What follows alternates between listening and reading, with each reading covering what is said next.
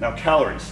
This is something you need to track because if you need to diet or gain weight, bulk, mass, blast, cruise, whatever the fuck you're doing, you need to know how much you're eating, okay? And what you're eating.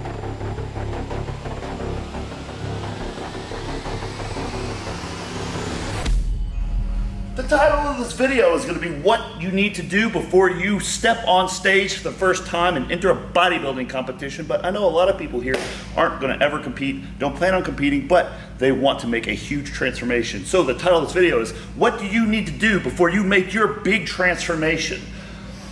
Well, you need to track things. That's what you need to do. So in this video, I'm going to tell you what you need to track, at least the most important things in my opinion, how, the best frequency, and then what do I do? So we're gonna start with blood work because that's exciting. A lot of you guys viewing are either unenhanced, on the fence about becoming enhanced, or are already enhanced. So how do you get your blood work done?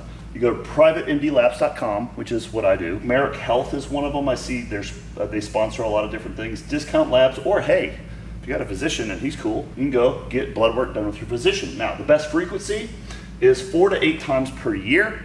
About every quarter. More frequently if you're changing things a lot, no sooner than every 6 weeks, because if you do check your blood work too frequently, they're just snapshots. There's going to be a lot of stuff that doesn't make any sense, and that's not important. So it'll freak you out, you won't know what's going on. I've measured my blood work every 3 days for a little bit, and a lot of it's nonsense. You don't need to do that. I measure mine about 4 times a year, about every 3 months, unless I'm doing things. Now, it doesn't necessarily mean what I'm putting through my body. It could just mean, hey, I lost some weight. Hey, I've increased my cardio. I want to see if my HDL has gone up.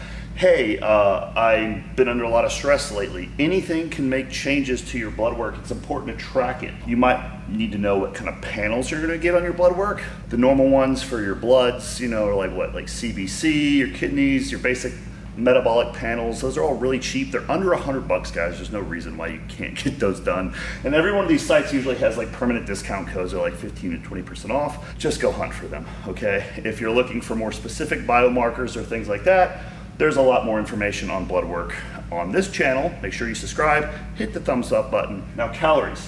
This is something you need to track because if you need to diet or gain weight, bulk, mass, blast, cruise, whatever the fuck you're doing, you need to know how much you're eating, okay, and what you're eating. I use Carbon app. There's also MyFitnessPal. I would recommend an app. I used to do pencil and paper, but apps are just so much better because you just copy and paste yesterday's menu to today and just save you a ton of time. I log it daily. I recommend that you do it daily as well, because what you're gonna find is really interesting things where one day you're not that hungry and you still have 1,000 calories left to eat. So if you're trying to gain weight, what sense does it make not to eat?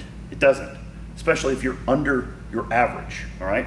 Or if you're trying to lose weight and you're way over the average for the day, maybe you should stop eating. So you need to know daily. It'll give you the average over time, because really what matters is kind of like your weekly average, not what you do on a day-by-day basis. You cannot get those metrics unless you measure daily. And Carbon also has a built-in coaching feature as well. So really this is about establishing a baseline. You need to get baseline blood work to know it's normal before you fuck it up, baseline calories, so you need to know about how much you're going to eat, because whether you're getting a coach or not for your transformation, you need to know what to change, because bodybuilding and transformations are all about change. That's really all they're about. They're just something changed.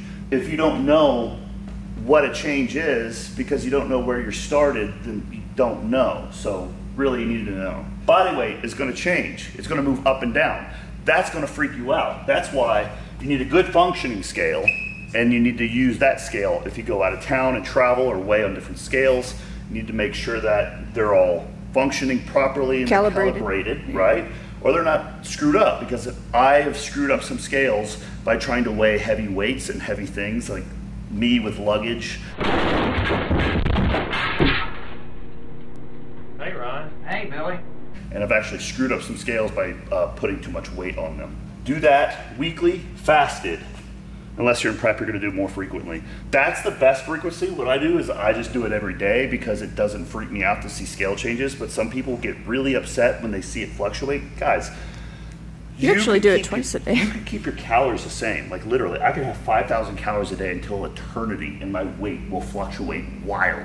Including after leg day, right? Oh yeah, after leg day, I weigh way more because my body is just sitting there soaked up, whatever the fuck, I don't know, it could just be water I drink. This is why a lot of people just don't have the mental discipline to understand fluctuations. Once a week is probably the best frequency for that. That's what's recommended. Physique, all right, because body weight does not tell the whole story. In fact, body weight is not the most important metric. That's like saying soreness is the most important metric for gauging whether a training program is good or not, all right? It's just a bronze indicator of, you know, what's going on. Same with body weight, it doesn't tell the whole story. But physique, that's important. So what you need to do is you need to start doing check-ins, especially if you're going to be stepping on stage for bodybuilding. Film yourself consistently the same setup. Every single time, nothing changes. Same distance, same lighting, same poses, same everything.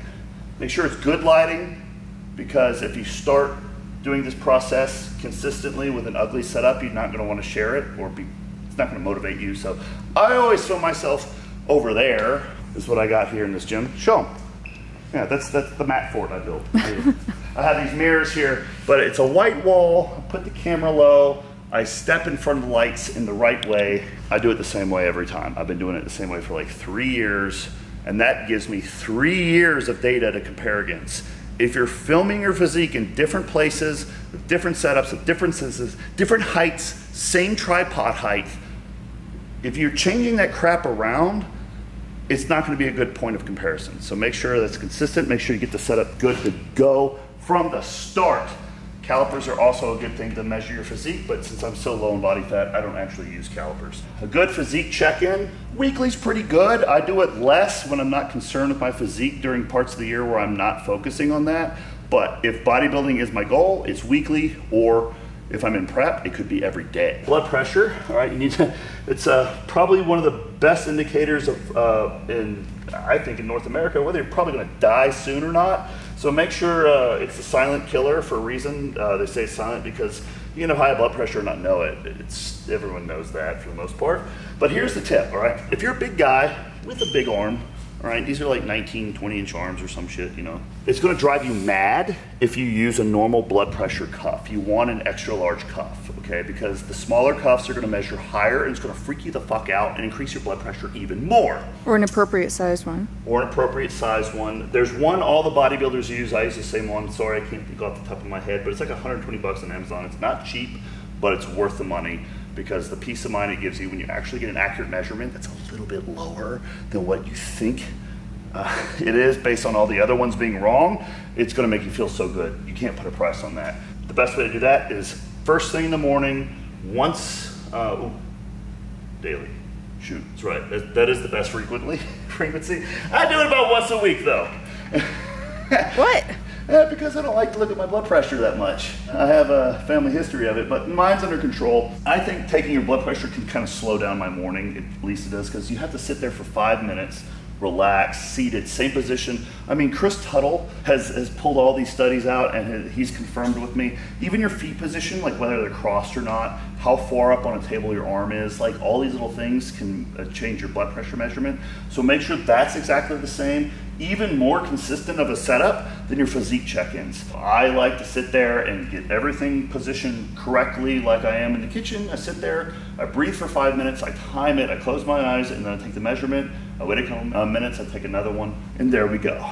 The blood pressure is usually under 130 and usually under 80 on the bottom number. Other things to track: body temperature, sleep, moon phases, mood, journal your thoughts. I don't know, there's a lot of other things to track that are worth tracking and are fun to track. Hey, maybe your workouts. I didn't even mention that in this video, did I? Sam, is there anything else that I'm forgetting? Probably a lot. There's a lot of things you can track. There are, but I think you covered the most important ones. I think I covered the ones that you're going to need if you're going to have to make a major transformation. Or even if you want to hire a coach, because that might be. And if you need a coach or want to hire a coach, even if you don't need one, because some people want help when they don't need it, and some people need help when they don't want it, and some people don't know they need. In any case, the common denominator here is you need to have baseline measurements that you've tracked. So make sure you're tracking something, anything, because it's better than nothing. Thanks guys. Hit the thumbs up on this video if you didn't do it the first time I said it, and check you later.